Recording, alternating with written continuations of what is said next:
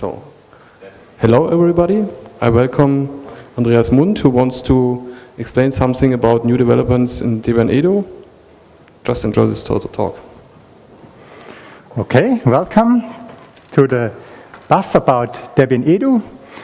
I will explain the current status, and then I want to discuss how to continue with the work and how we can build on what we have today and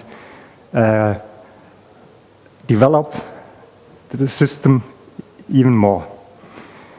Okay, it's my very first talk at the DebConf, so I just want to introduce myself. I have a scientific background. I studied physics, and I spent several years at university doing quantum optics research. Then I worked in an optics company for about 3 years, but I quit that job, and now I'm teaching at school. And my students are in the age from 10 up to 19, 20 years old. And in this process, switching to the work at school, I started to work with Debian-Edu, and I'm looking forward to run a Debian system at school someday. Okay, just a small outline of the talk. I want to briefly show you the history of Debian-Edu. Then I will explain the system architecture and show you how the Debian-Edu installation works. I will quickly go through the new features we've now implemented in our squeeze release. And then I want to come to the main topic, where I also ask you to bring in ideas and comments. What are our goals for VC and the future? I will discuss a few problems of Debian-Edu from my point of view, question the Debian-Edu Skole Linux philosophy, and I have some ideas and thoughts. I sketch a system which might solve some of these issues, and then in the end I want to invite you to help with your input and your knowledge and your ideas. Okay, let's start with the very first point. We have to celebrate this year because Debian-Edu or Skole Linux has become 10 years old now, and today we have a lot of local groups in France, in Germany, Norway, probably much more, which use this system, which modify it, and which contribute to Debian-Edu Skole Linux. Okay, what is the system? What does the system look like? I brought a picture here, and you see a setup I want to quickly explain. We have a main server, and this main server contains all services we need for the system.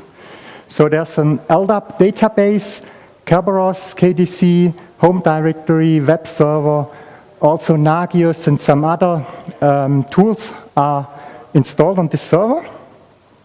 And apart from this server, we have other profiles, like you see here, terminal server and workstations. These are Debian machines with a lot of educational packages. And the terminal servers, they can serve these subnets here. You can see at the bottom. And you can use diskless clients there or thin clients. And they boot with PXE, and so you have to only do the administration on the LTSP server, and you can have 20 machines of these thin clients or diskless clients without additional system administration. Then we have roaming workstations, which are thought to be for machines that are not permanently in the network, like laptops. Okay, how is it possible to install such a system? It's pretty simple with Debian-Edu. We have a customized Debian installer with our own artwork. So you just start the DVD. You choose your language, you choose your country, a key map, and then you have all these profiles I showed before to choose from. You can also combine these profiles, so you can have a main server also combined with a workstation or with a LTSP terminal server, so that's no problem. Then you are asked if you are happy with the automatic partitioning. You say yes, you enter the root password, and all will be done for you. So the whole system will be set up depending on the profile you've chosen before, and there's not much more to do than to just connect the machines as you planned it. Okay, what's new with the Debian-Edu squeeze release? We've now Kerberos for authentication and single sign-on. So quite some services are moved to Kerberos authentication. We don't have the problem that we have passwords traveling through the network and things like that. It's all done with Kerberos now.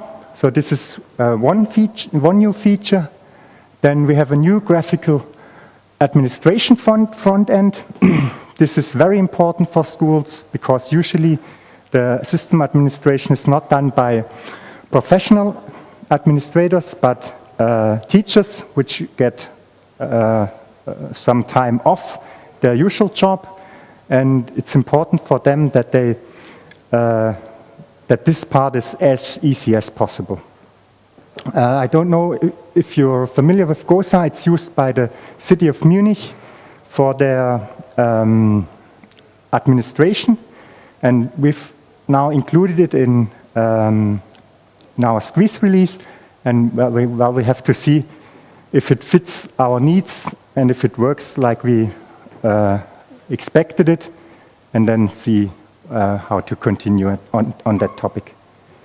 Okay, then as I said, roaming profile for laptops is also a new innovation with the squeeze release, and we've also switched to NFS version 4, which is important for the Kerberos stuff. This is not finished yet, this transition, but it's all there to continue on that point. Okay, now from the past over the present to the future, what are the goals for VC? I will just have a look at problems I see for current Debian-Edu. Related is questioning the Debian-Edu School Linux philosophy, thoughts and ideas to solve some of these issues, and a sketch of the system I propose, or I could imagine that it would have some advantages. Of course, some other disadvantages will also be there. Okay, what is our problem in Debian-Edu? We have a lot of supporters, local user groups, teachers at schools, which work on fine-tuning for their local area, but we have much too few contributors for the Debian-Edu config package. The Debian-Edu config package is it's well, let's say an ugly package which at the end of the installation does a lot of tweaks to the system, which are, well, there's going on a little dispute if they are policy compliant or not. Most of them are probably not compliant.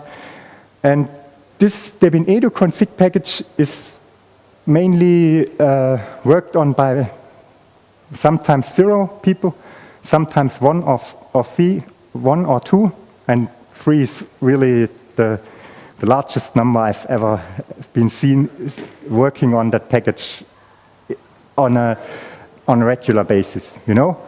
And I ask myself, why is this the case? And, well, perhaps the package is simply too involved and too complex. I made the experience, if you can't follow the evolution of the system continuously, you're quickly lost. And then, with every modification you do, you break the system at some point, and it takes another couple of hours, if not days, to fix it again.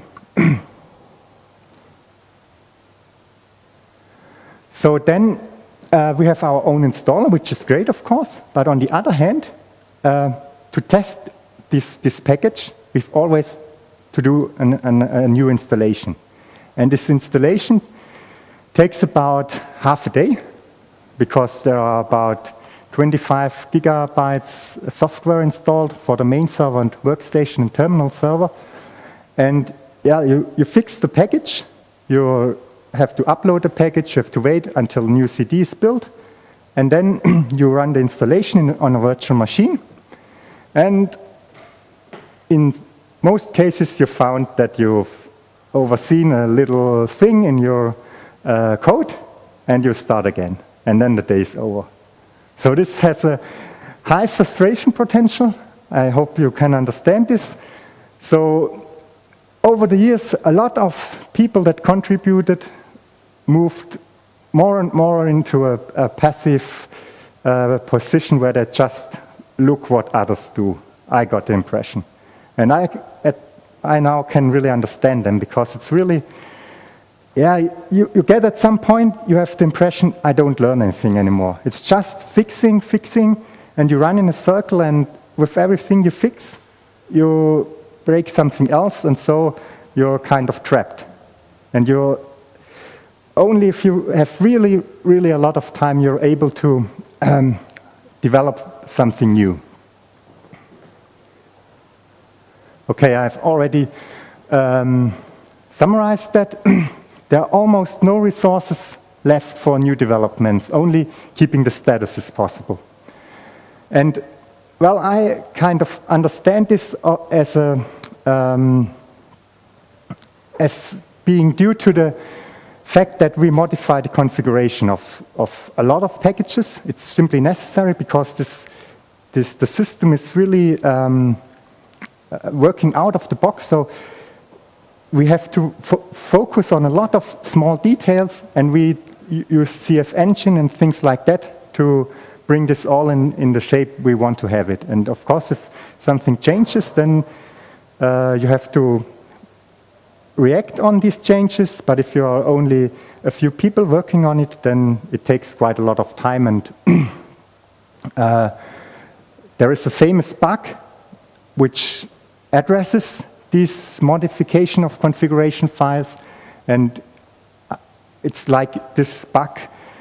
It was when it was added to the bug tracking system, it was thought that at some time we will solve this bug, and it's just there for some time as a reminder. But we're working on solving this bug. But at the moment, I have to say we have no time to work in direction of solving this bug. There's a question? Oh.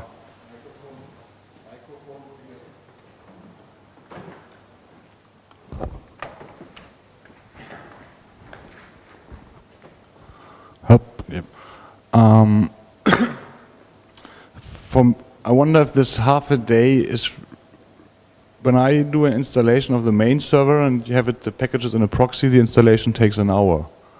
So I'm a bit surprised, even with those 25 gigabytes. I wonder if your test system is so slow, and if a faster test system, which we could host on the net and use with KVM and people can access remotely, would help for development? Maybe my machine is for sure not the fastest one. So it's about probably 5 years old or something like that. But even if the installation is faster, there's a lot of things you have to do by hand, like uploading the package and things like that. So tedious work that's kind of annoying.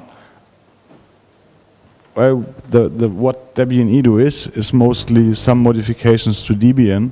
So we can only test the result by testing the installation, because that is what we do. So I think it's somehow inherent, but maybe we should really look to get a faster machine which is available for Debian-Edu developers so they can test on a faster machine to get this time halved, which is then still bad, but less frustrating.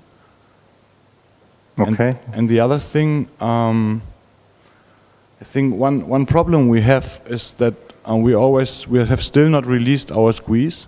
So squeeze is still in the final steps of being released. So we're always behind development. And in the past we've been often there that Debian was already frozen and we could not really do changes anymore. So I think this is also blocking us very much. So I think we should really get there that we release the squeeze very soon and then have now still a year till VZ is frozen, or 11 months. 2 questions. One is, why wait for the CD or DVD generation? Can there be done on a local machine? Maybe self-generation and testing instead of uploading and re-downloading. Maybe if you inject the new package to an existing CD will be easier. And the second one, maybe some kind of mechanisms that also does installation with an answers file on a VM machine, so it goes, every time the CD is generated, it tries an installation and saves the result, I don't know, for a day, 2, or at least the log. So you actually won't have to do something manually, but just to connect to an installed machine and test the result.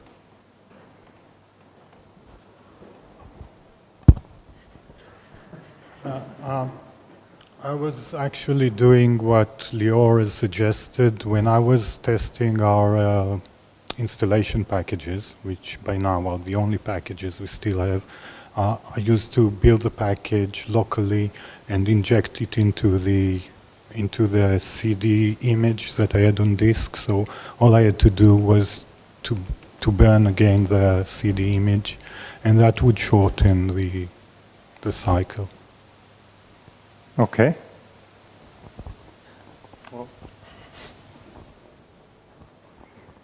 Okay. For sure, you can improve that, but keep in mind, you also have to work on this testing infrastructure. And this, I have the impression, also takes a lot of time, because we have our CD, our DVD builder, and all these things. They have to be maintained as well.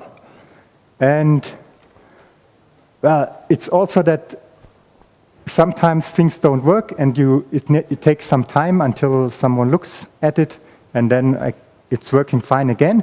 But yeah, I thought about how can we reduce this double infrastructure. Okay? Can I comment on that? Yeah, sure. I got an account on cdimage.debian.org to build the Debian-Edu CDs there. I just have not got around to do it. So that is absolutely planned to build the CDs on the regular Debian host, and then we can get rid of that part of the infrastructure. And for getting rid of the archive, we need to, we used to have like 20 or some, in the past 50 modified packages in Debian-Edu. And nowadays it's only the packages starting Debian-Edu asterisk. So once we have them, once we can use them from Debian, we don't have to use our own repository anymore. So that will speed up things, but it's because we're always lacking, I think. It's why we need to operate our own infrastructure. In the past, like 5 years ago, it was really useful to have that, but nowadays it's getting more and more blocker because there are less people working on Debian-Edu, and those need to maintain this infrastructure instead of developing Debian-Edu. Yeah. Okay. Well, I want to ask a few basic or more, say, radical questions about how we address or what the goal of our system is. Up to now, it has been the goal that you install the system and it works out of the box. And of course, this is a really challenging goal. because you're installing a system for a whole school, and the only thing the guy that installs the system has to know is his password, more or less. He has to have an idea about the system infrastructure, what machine he wants to install at the moment, and then he, as I showed in the beginning, he just enters, chooses his language and a few other things, and the system is set up. And it was very strictly demanded that this stays the same. For example, it makes a lot of work to use the password you enter also for your KDC and for some other tools you're using, because you have to, usually you don't have the clear text password. So you have to tweak in the installer to keep that clear text password and use it also for other services, which also might be a security issue. And, well, it was said, we don't want to have two passwords or something more complicated, because our goal is to have this as simple as possible. And I asked myself, if we really need such a system, which is so simple, will a guy that depends on the simplicity of the installation, will he be happy with the system in the end? And I think the answer is no, because shortly after the installation there will pop up things that are not perfectly solved, and if he just is able to click on a few installation things and not more, then he will be lost anyway. So I want to ask if this is really a valid goal at the moment. Okay. Another argument in that direction is a lot of local groups, I mentioned earlier, use Debian-Edu, but I know of no group which really uses it as out of the box. There are, for sure are groups or schools, but the main or the most known groups, at least I know in Europe, they heavily tune the system for their needs. They take it as an inspiration. They use what they think is a good idea, but they sometimes massively modify it. And so another argument for not taking this goal that everything works out of the box and is as simple as possible may be relaxed at some point. Okay, then of course you have different types of schools. With small children, with almost grown-up students, and the packages you provide depend heavily on the school you're installing the system. Currently, the focus is a bit on, I would say up to 14, 15 children, primary school, something like that. And it's a bit of a waste that we don't open this up a bit and make it also more flexible related to the package selection, so that you can, for example, choose for primary school or for secondary school or some school where perhaps even grown-ups are taught.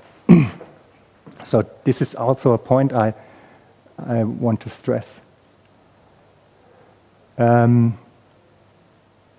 Okay, then how can we find more people interested in the system? How can we find more developers and more users? And if you look at the system, you see the system, the networking part, it's completely general and it's in no way special to a school. So you could also use that for a small enterprise or for some association which runs a little office, or a university work group, they could use this system as well as every school. And I would like to develop the system in a more flexible and more modularized way, so that these groups also can use it. Why? Of course, you can use a lot of synergies between this broader user and developer base. And if you modularize it more, it's easier to focus on one part of the system. So if someone is a specialist for networking, he doesn't have to look which packages are installed for the primary school. So his job is to make the system work, the networking. So by choosing a more modularized system, I hope that part-time developers are able to work on the system and will not, after being away for 2 or 3 months, be completely lost and not understand anymore what happened. And of course, it also helps with testing and testing the single components. For these different profiles, this is a goal I want to look in myself, is perhaps it's possible to use 5 fully automatic installation. And I can imagine that you provide different classes, different PHY classes. For example, for a school, for a primary school, you have a class. For a small enterprise, you have a class. And our users can also modify these classes, and it's easy to include them then in the next release, so that it's simple for the say downstream to provide their ideas for inclusion in our system.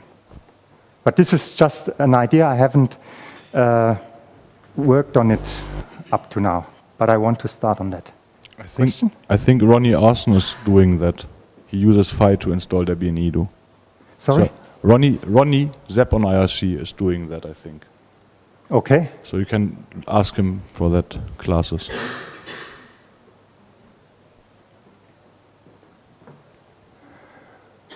Okay, now I've sketched a proposed system which is a very radical change. You could start with a standard Debian installation, then you run a script which does all the stuff currently done by Debian-Edu config.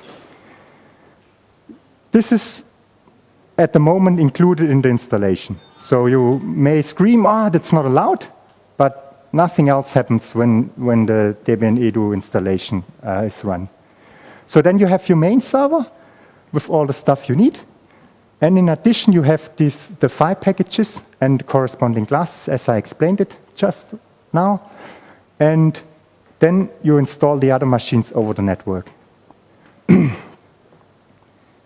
You wouldn't need any installer, CD, DVD, nothing. No need to work on that. The modifications are much more transparent to users and developers because you have this set of scripts which does all modifications. Everybody can easily send a patch for that. It's clear how it works. There's no installer tweaking, which is rather complicated, which is difficult to test. And of course, on the downside, it does not work out of the box. For the first point that you don't need customized CDs or DVDs, how would you get your updated packages? Because you don't want to rely on Debian's latest stable distribution. You want your own packages inside. So No. So at least in your customized CD, you can inject your own packages, or at least the school config, but here, how would you do it? Holger, you want to answer? We don't want our own customized packages. We want them in Debian. We have them in Debian. Just Not customized packages, even the installer or the config, which is, although it might be only one package, you still want the latest version. Yeah, that's the script. That's the script mentioned here. You run a script. So this will be done by the script now. Can I maybe add to that? Yeah, sure. I'm not the most active in Skole Linux, but I believe I can clarify that little issue there. What is currently done by Skole Linux, correct me if I'm wrong, is not extra packages that needs to be part of the DVD, but it is the triggering mechanism of DebConf preceding needs to be done very early with the current thing that he's proposing to do afterwards instead of integrated directly with the Debian installer. Was that correct? Yeah. So just to be clear on the answer, so you want people to install Debian and then download the separate script and run it? It is already in Debian. The script that does 31 is in Debian. Everything is in Debian. But if there's a change to the script and it's already in Debian, you won't have the updated version. Or maybe I'm missing something. Yes, it is tricky.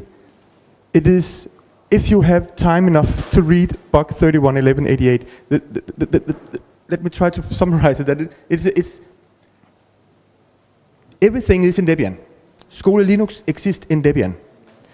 Skole Linux makes use of this configuration package in a different way than is possible to do with standard Debian CD. They need to set a flag in the CD media so that it uses Debian in a different way than Debian is possible to use Debian. Okay? Are you following me?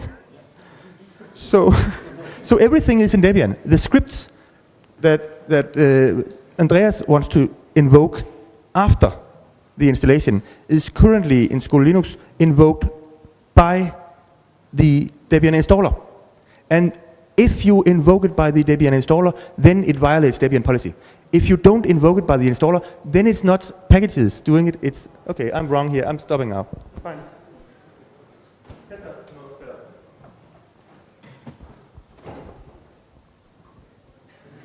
My name is Petter Reinholdsen. I'm the person behind the philosophy of Skole Linux and the initial design and the architecture and all that stuff. Anyway, Jonas has some good points, but there is a disagreement between me and him on what's actually policy compliant. I read the policy to mean that when you install a packet, it will not do some things, while he reads it that if you install a packet and do some configuration, it will still not do some things. Basically, in Skole Linux, we set some flags and do some preceding to make sure we tell our packages to behave a certain way and configure some things. I believe that to be policy compliant, and Jonas do not, but that's a question of interpretation. The thing we agree on is that it's a bad idea to do it the way we do, because it breaks upgrades. So we should get rid of that anyway, but that's why I was shaking my head for Jonas's comment on breaking the policy. When that is said, there's so much things I could say about the proposals from Andreas, and we probably should discuss it, but I'd rather you completed your talk first, and then we'll go on to the long discussions. Maybe I just continue. It will be finished in about 3 minutes, I guess, and then start with the discussion. Okay, I already said that all other machines are then installed over the network, and in the first goal, for these machines, we should try to get rid of these modification of config files. So all customization should be done by preceding. So then we have a first step where we can work on, where we have a chance to win, because these machines in the network are not so complicated. So that's really something we should be able to do. And what are the advantages? You have a clear split between main server and other machines. You have, with these classes, you can simply do easy prototyping of new sort of machines things like that, and that can also do every user. And if he has a nicely working machine, he can send us his class, and we can include it. And well, okay, and also upgrade reinstallation of machines other than the main server should work without problems after that. Okay, so now we already started with some discussion. I already set up the Gobi thing. Maybe I can just start it here. And you're welcome to, did I lose the connection, right? Huh?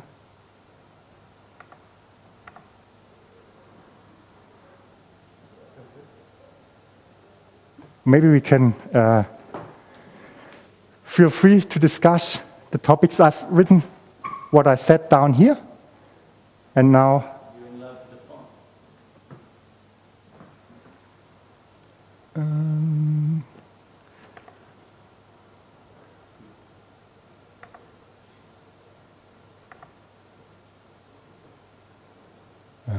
where can I do that?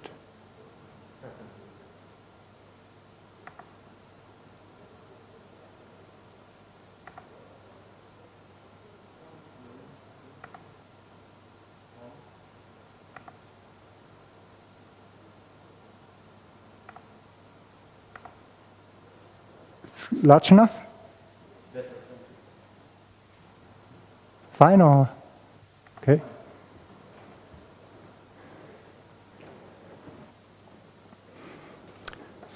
So to give some comments on the design of school Linux, a lot of the things you have described has been always part of the original design of the school Linux systems, and your indication there is a conflict between ease of installation and flexibility. I don't think that's a true conflict. I believe it's perfectly possible to both have a simple installation that works out of the box and a flexible system that can be tuned whichever way you want.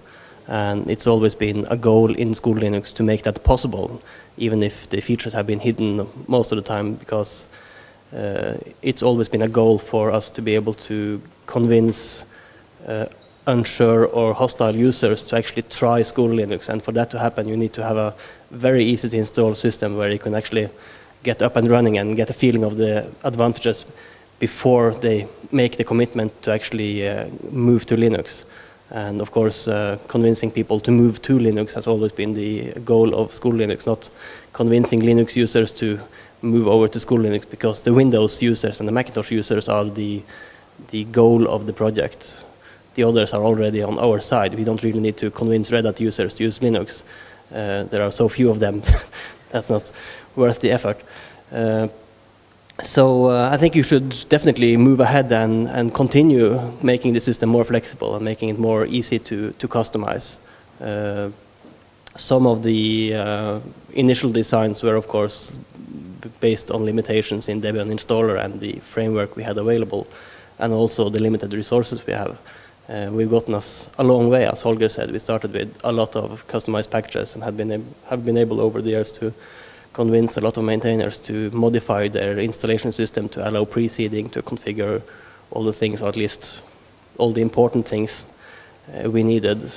We've dropped a few features as well because we decided it wasn't important enough to keep differences from Debian. But I really think it's important to keep the installation system out of the box to be actually working. But it's perfectly possible to have one more question, like, do you want the advanced features? And then you get heaps of more questions and heaps of more options. But if I want my religions teacher from high school to actually install anything, he will not be able to understand half of the question that's there already. And we don't really want to increase the cognitive strain of the person trying out school Linux for the first time without a really good reason. So. I'd like to remind that there's, besides preceding, the other policy compliant way to modify packages to drop configuration files into a directory, like Apache confd or these things. So we can also use that. It doesn't have to be preceding. And what I don't understand in your proposal is you're proposing to replace Debian-Edu config by a script to make things easier. But Debian-Edu config is basically a script. Yes, but it's much more complex. Because so if you tell someone, yeah, he wants to change this and that, then he has to set up the whole CD building stuff and has to build his own Debian-Edu config package. But if you have just the script, it's easy to hack the script for his special needs. But you can just run post-ins and you can run post-ins and that's the script.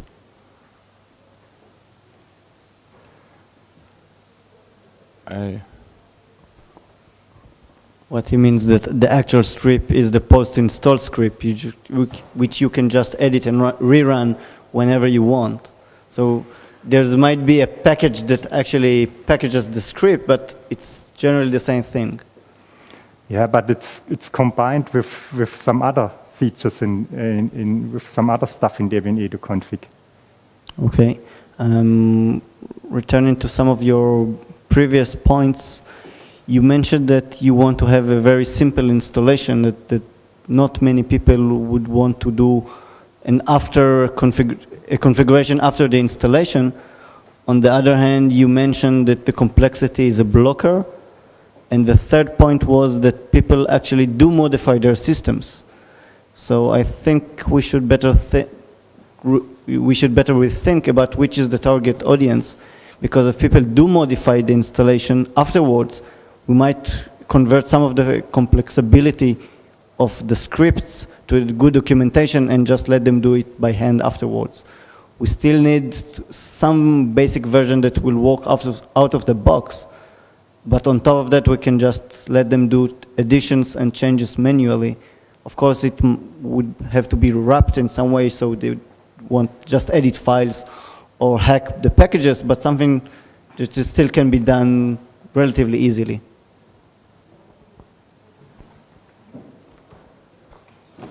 To give a quick summary of what School Linux Debian-Edu actually is, it's a set of precedings for the installer. It's a set of precedings for the packages being installed. It's a partitioning set of partitioning rules, and there is a bunch of packages being installed, like package selection. And last, there is some rewriting on configuration file at the end to make sure that the packages that didn't support preceding will get a proper configuration in the end. That are all the parts. That's School Linux. And of course, the configurations, the set of configuration changes, preceding or otherwise, that's like the concept in action. But for the installer, it's basically just setting up the preceding of the partitioner based on the profile you ask for. And then it selects the packages you want based on the profile you ask for, and then it continues and install them, and then eventually end up rewriting. I don't remember if we actually rewrite more than 1 or 2 files. I think the squid config maybe, and one more. So there's very little left being rewritten at the end of the installation, because almost all the packages have been precedable for like 5 years now. The complexity we can get rid of is, it's not really much left there. The scripts that's been running from Debian-Edu config is the thing that's rewriting thing at the end, and there is almost nothing left there. Of course, installing the packages we want, that's a meta packet, or actually it's a task cell task, but it's also a meta packet. And partitioning, well, we do have some expectations on the partitioning. You need this size for USR. We want to have LVM, and the installer can be preceded any way you want if you want to change the password of the root system, or, well, we can do all sorts of things. For example, I've done some installation where we change the partitioning. But we also have some interesting complexities in the installer. We run a background job to check if the file systems are full and extend them if they are. To be able to install extra packages, you can actually precede outside the Debian system. We have done this with PXE installation of Debian-Edu. You can pre-seed extra packages, and when you do that, you actually can install more packages. And if you install like OpenJDK, that was a problem earlier, you will fill up USR because it's a huge packet. And to handle that, we actually made a background package process that will resize partitions on the fly during installation. But that's just sugar on the top. It's not part of the installation. That's a vital part. You just have to make sure the partitions are big enough. So I hand over the mic for the last question or last remark. So the background process during the installer that resizes the volumes sounds like something that would be really useful for Debian installer in general. If you could contribute that back to Debian installer, that would be great. And then my other question was just that if there are only a couple of packages whose config files are being mangled by this postinst script, if you filed bugs against those packages asking for DebConf parameters to do what you need them to do, because if you haven't, it would be great to have those bugs so we have the documentation. Okay, thanks.